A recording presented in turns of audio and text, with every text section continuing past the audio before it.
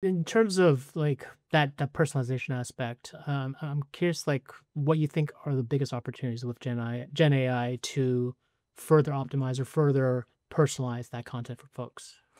I think building on the recommendation piece, I think what's really exciting with the unlock is it's not just, how do you merchandise, the existing content and kind of bring the right titles to the right person based on their interests, but it's also how is that content packaged at all? So, with Big Fox, we largely like a linear broadcast network. You're watching largely live. We're really optimized around live programming.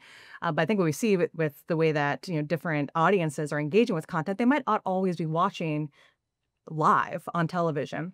Or you might be watching live, but you come into the game late. And so I think one thing we're able to do now is use AI to actually like repackage that content so we can reach you. Even if you're not going to watch the whole episode, we can give you the five best moments. Mm. Or if you join the game 15 minutes late, it's 17:4 or 14:7, and you're wondering, what happened? Like, how did I want to be able to feel invested in this game moving forward, but I want to understand like why my team's down.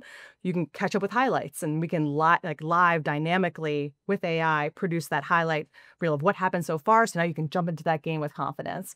Or, we launched with Fox One a concept of shorts, which is an entirely AI pipeline that repackages all of our linear content into vertical short form content with headlines and it merchandised into playlists based on kind of this semantic similarity.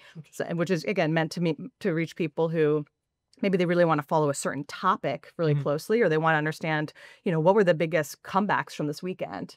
Where again, it's like these are conceptual ideas. They're not necessarily like title driven or talent driven or programming driven.